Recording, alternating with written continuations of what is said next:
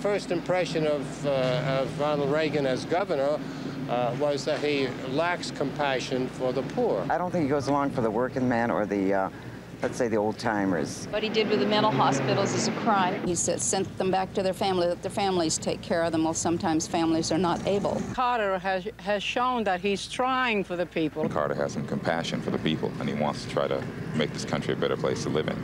President Carter, without even a hesitation.